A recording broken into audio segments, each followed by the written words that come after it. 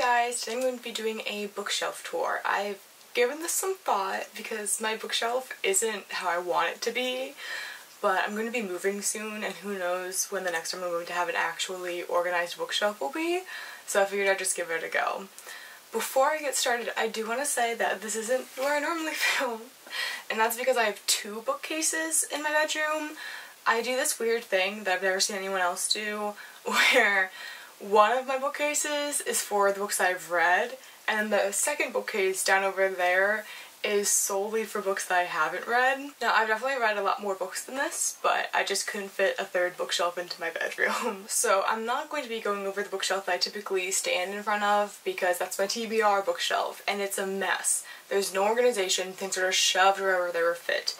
On here, I did have a sense of organization that I was going for in the beginning at least. As time has gone on, it's gotten progressively messier because I haven't been able to stick to like what the theme of each shelf was. I've just needed to get books on here. And I've also completely run out of room, so the rest of my books are just stored in piles all over my bedroom, which is great. But yeah, regardless, long story short, today I'm just going to be going over this bookcase. This is such a funny crop on my face. Anyway, okay, so first off is the top shelf. This was meant to be just my general fiction shelf. It has a couple other stuff thrown in now, I think. Also, I apologize that the framing's kind of off. Over here we have my Stephen King. Starting at the top I have Dr. Sleep, Sleeping Beauties, Desperation, and Misery. This little corner over here is just kind of where the hardback Stephen King goes. Then I just have some other general fiction over here, starting with Little Life by Hanya Yanagihara, The Library of Mount Char by Scott Hawkins, Circe by Madeline Miller,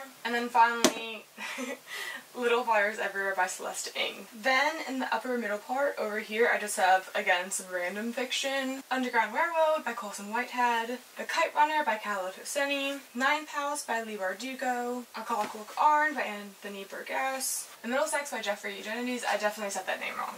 We're just gonna keep going. Down here, the first book I have is The Ocean at the End of the Lane by Neil Gaiman, then The Song of Achilles by Madeline Miller, Everything I Never Told You by Celeste Ng, IQ84 by Haruki Murakami. I don't know why this one's like falling. The Sudden Appearance of Hope by Claire North. This one's just a random nonfiction that was thrown in here because I didn't have any other room. This is We Still Here, Pandemic, Policing, Protest, and Possibility by Mark Lamont Hill. Then I have The 13th Tale by Diane Setterfield. Another book that's in the wrong shelf, technically. I have Jane Austen's Emma, My Cousin Rachel by Daphne du Maurier. Another classic, I've got Lord of the Flies by William Golding. This book's kind of random, which is why I'm hiding the name. This is a random book that like an old man who worked at my mom's job gave to him, and he wrote it after his wife died, which is just the sweetest thing I've ever heard in my entire life. Another nonfiction, Decolonizing Extinction, The Work of Care in Orangutan Rehabilitation by Gino Salazar Perenes. Then over here are just some mass market paperbacks. Odd Thomas by Dean Koontz. This is one that me and my dad really loved when I was younger. Alive by Piers Paul Reed. This is the stories of a bunch of people who crash into the Andes and then like ate the dead people. My dad gave this to me when I was way too young, I'm gonna say that. And then we're just getting into the Stephen King. First is The Girl Who Loved Tom Gordon, The Shining, Carrie, The Stand, The Tommyknockers, Pet Sematary, and this book is it. My sister tore off the cover and she never got me a new one. Out of all the books on the shelf, my favorite is probably Decolonizing Extinction. I had to read this for a primatology class, but it's actually so interesting. It follows an orangutan rehabilitation center, and the author is an anthropologist, so she's kind of doing an ethnography of the place. And she talks a lot about our relationship to these animals and kind of the harm we're doing by trying to save this species from extinction, and how our relationship with extinction and the other animals on this planet could change for the better. So good, so interesting, I highly recommend. Next up we have my high fantasy shelf, or just fantasy. I know there's glare on it, but I can't figure out how to get rid of it, so we're just gonna go with it. The first book we have here is a random Stephen King that I just kind of shoved in because I ran out of room. 11/22/63. Then we have The Invisible Life of Addie LaRue, which isn't really high fantasy. This is just another one I had to shove in. Warbreaker by Brandon Sanderson. You're gonna notice a lot of Brandon Sanderson on this shelf. Then we have the Lightbringer series, the first of which is The Black Prism by Brent Weeks, The Blinding Knife, The Broken Eye, and then I have The Name of the Wind by Patrick Rothfuss, The Wise Man's Fear, also by Patrick Rothfuss, And then underneath all of that, I have, oh, all that fell. I have A Knight of the Seven Kingdoms by George R.R. Martin. Then over here, the first one I have is Every Heart a Doorway by Shannon McGuire. Another George R.R. Martin one, this is The Ice Dragon, which is illustrated, and it's kind of like a child story. It's so cool though. Then The Man in the Castle by Philip K. Dick. This is technically sci-fi, but I don't read enough sci-fi to like separate it from the fantasy. Right here, hiding, we've got another Brandon Sanderson, The Alloy of Law. Then I have the Wheel of Time series, starting with The Eye of the World, The Dragon Reborn. Sorry, I'm trying to hold these in a way that the sun doesn't shine on them. And The Shadow Rising. That's as far as I've gotten in that series so far. Then I have a box set series of the Mistborn trilogy. And then I have Elantris, which was Brandon Sanderson's debut novel. And then right over here, I've got The Slow Regard of Silent Things. This is actually a companion to the Name of the Wind series. Really annoys me that it's not with them though, so I'm going to put it over here, I think. Better. Over here, the first one on top that I have is The Way of Kings by Brandon Sanderson. Words of Radiance. This is also part of the Stormlight Archive. And then Oathbringer. I have not been able to fit the fourth book on this shelf. That's not going to happen until I get more shelves. And then the last book, which is squeezed in over here, is The Arithmetist by Brandon Sanderson. I think on the shelf, my favorite and like the winner in my mind, because I'm just making it a competition now, is definitely Brandon Sanderson. He just wins, that's all. Then we move on to the third shelf. This shelf was meant to be kind of classics and nonfiction. It has some literary fiction and just some random stuff, honestly, shoved into here. So first off, we have some nonfiction. This is Evicted by Matthew Desmond. A random classic. This is David Copperfield by Charles Dickens. You'll notice this one, it's honestly just kind of a big mess. Things are just kind of put wherever they can fit, especially for this one and then the next two down. Another nonfiction, Eating Animals by Jonathan Safran Foer, I don't know. 1984. Bad Feminist, a collection of essays by Roxane Gay. Stiff, The Curious Life of Human Cadavers by Mary Roach. So You've Been Publicly Shamed by John Ronson. American Hookup, The New Culture of Sex on Campus by Lisa Wade. This one's really interesting. A book that my dad got me when I was really into Hamilton. This is Revolutionary Mothers, Woman in the Struggle for America's Independence by Kara Bergren. Then I have two Primo Levi books. The first is Moments of Reprieve, which is essays, and The Drowned and the Saved, which is also essays. Right here I have three just like shoved in, but they're falling, so I'm going to show them now. Abraham Lincoln's The Gettysburg Address and Other Writings. This is a funny one. I really like The Gettysburg Address. I think it's so well written. The Perks of Being a Wallflower by Stephen Chbosky. I almost called him Chomsky. That's not his name. And I have The Yellow Wallpaper and Other Stories by Charlotte Perkins Gilman. Continuing on with over here, I've got The Complete Persepolis by Marjan Satrapi. Voices from Chernobyl, The Oral History of a Nuclear Disaster by Svetlana Alexievich. I got this massive beast, Alexander Hamilton by Ron Chernow. This is actually my dad's book, but I read this whole thing, which I think is insane because it's a mammoth. And I've left my Hamilton face, so I'm leaving it here. Up here, I've got a bunch of nonfiction. The Wretched of the Earth by Frantz Fanon. Chomsky's Profit Over People, Neoliberalism and the Global Order. Writings of Eugene V. Debs, a collection of essays by America's Most Famous Socialist. Uncivil Agreement, How Politics Became Our Identity by Liliana Mason. Another Roxane Gay, This Is Not That Bad, Dispatches from Rape Culture. Going Clear, Scientology, Hollywood, and the Prison of Belief by Lawrence Wright. Terror in the Mind of God, The Global Rise of Religious Violence by Mark Juergensmeyer. This is really just me realizing that I don't know how to pronounce the name of the authors for most of these books. Here I have my beloved Penguin Clothbound Edition collection. That's also one shoved up here. It starts with Anna Karenina, and then it moves into some Austen. We've got Sense and Sensibility, Persuasion, and Pride and Prejudice.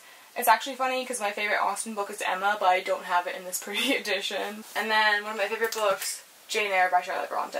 Oh, and then right here I have another nonfiction. This is The Romanov Sisters by Helen Rappaport. Over here we've got kind of a mixed bag. This is a place that I had a lot of room left after I had tried to organize them, so a lot of random stuff got shoved here. First we have nonfiction, Feminist City, Claiming Space in a Man-Made World by Leslie Kern. Then another one of my favorite editions of book, The Clothbound. This is a picture of Dorian Gray. I have Lolita, two Shakespeare books. I have Much Ado About Nothing and Macbeth. Then we move into some Margaret Atwood, starting with The Handmaid's Tale, Lady Oracle, Cat's Eye, Alias Grace. Then I have Shirley Jackson, We Have Always Lived in the Castle, moves into the Elena Ferrante section. This is the My Brilliant Friend series of the Neapolitan novels. That's what the series is called. This is book 1, My Brilliant Friend, Story of a New Name, Those Who Leave and Those Who Stay, and The Story of the Lost Child. The very last book I have here is really cool. It's The American Fraternity. This is a photo book. It's so cool. I love this thing. And it goes on to talk about how, like, it shows you all these pictures of these frat dudes doing just stupid shit and looking dumb, because they are. And then at the end of the book, it has a whole list of everyone who's ever been involved in government who is also part of a fraternity, which is kind of funny. But I love this. I think it's so cool. On this shelf, I can't name a favorite. If I had to name, like, top 4, it would be The Wretched of the Earth, Jane Eyre, Ferrante, and American Fraternity, because I think that book's so cool. Okay, it is many hours later, so I'm sorry if the lighting has changed, but I just wanted to keep going with this. Now, this shelf was supposed to be like a general fantasy, mainly YA fantasy shelf, and mainly it is, but it's still kind of crazy in some places. So first off, we have the Strange the Dreamer duology by Laini Taylor, consisting of Strange the Dreamer and Muse of Nightmares. Then there's the Shades of Magic series by V.E. Schwab, which is A Darker Shade of Magic, A Gathering of Shadows, and A Conjuring of Light. Then I have the Infernal Devices series by Cassandra Clare. So the first one is Clockwork Angel, Clockwork Prince, and then Clockwork Princess. Next is Octavia Butler's Kindred. Then Life After Life by Kate Atkinson. Then I have this random mythology book by Edith Hamilton. And then lastly, what is called the Winter Night series, I think. So that's The Bear and the Nightingale by Catherine Arden, The Girl in the Tower, and The Winter of the Witch. Now up here is where it especially gets a little bit messy because I had room to just kind of shove stuff up here. So at the very top is Parable of the Sower by Octavia Butler. Then I have Inside This Place, Not of It, Narratives from Women's Prisons, Social Movements, The Structure of Collective Mobilization. This is one that I just needed for my thesis by Paul Almeida. Climate Crisis and the Global Green New Deal by Noam Chomsky and Robert Pollin. And this isn't nonfiction, this is just another random YA shoved in here. The Arsonist by Stephanie Oakes. Then on this side, the first book is Exit West by Malshin Hamid. Then I have The Night Circus by Erin Morgenstern. Seed to Harvest by Octavia E. Butler. This is like a bind-up of a bunch of different novels that are in one series. The different novels are Wild Seed, Mind of My Mind, Clay's Ark, and Pattern Master. And then a random nonfiction. This is Revolting Prostitutes, The Fight for Sex Workers' Rights by Molly Smith and Juno Mack. Right here are some random mass markets, honestly. The first is To Kill a Mockingbird by Harper Lee. The Daughter of the Forest by Juliette Marillier. This is my favorite book. This is a nonfiction. Anne Frank, The Diary of a Young Girl. The Lies of Locke Lamora by Scott Lynch. Then I have just the first 2 books of Outlander because I read the whole series, but I only really liked the first 2, so I have Outlander and Dragonfly and Amber. Then this is a random short story collection. They were like Family to Me by Helen Marles Shankman. And then I have the Seven Realms series by Cinda Williams Chima versus the Demon King, not the Dragon King. The Exiled Queen, The Grey Wolf Throne, and The Crimson Crown. My favorite on this shelf, again, as I've pretty much already said, is Daughter of the Forest by Juliette Marillier. Okay, and then down here is my bottom shelf, obviously. These are some random books. You can kind of see them out of frame. These are probably ones that I'm getting rid of. And then over there, which you can kind of see in the corner, are just some random paintings that I haven't finished yet, so don't look at those. But down here was meant to be my YA shelf, but then I just ended up keeping more, so they ended up spilling onto the second shelf. But over here on this side, the first book we have is The Library of Fates by Aditi Khurana. Then there's Vicious by V.E. Schwab. I don't actually think it's a YA, but it's down here anyway. Codename Verity by Elizabeth Wine. The Book Thief by Marcus Zuzak. Then all of these are the Thief series, I guess. I don't know what the official name for it is. But there's The Thief. These are all by Megan Wallen Turner. The Queen of Atolia. The King of Atolia. And Conspiracy of Kings. Then I have my Lightning Thief series, which is the original one that I read when I was like 10. So you've got The Lightning Thief. I'm realizing now that the series is Percy Jackson and the Olympians, but whatever. Book 2, The Sea of Monsters, The Titan's Curse, The Battle of the Labyrinth, and The Last Olympian, all by Rick Riordan, obviously. Then the first book up here is Fangirl by Rainbow Rowell.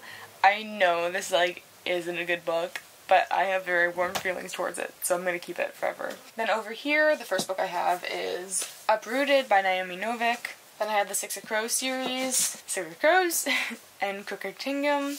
Then I have The Poppy War by R.F. Kuang. This is something that I still really want to read. Well, I mean, the second of. I've already read this one, obviously. It's on my red shelf. Then I have A Crown of Wishes by Roshani Chokshi, and A Court of Mist and Fury by Sarah J. Maas. I did have the first and third and fourth of this series, but I got rid of all of them but this one, because this was the only one that I really, like, had any good feelings towards. Then up here, the first book, which is Hiding, is Vengeful by V.E. Schwab, and then It's Kind of a Funny Story by Ned Vizzini.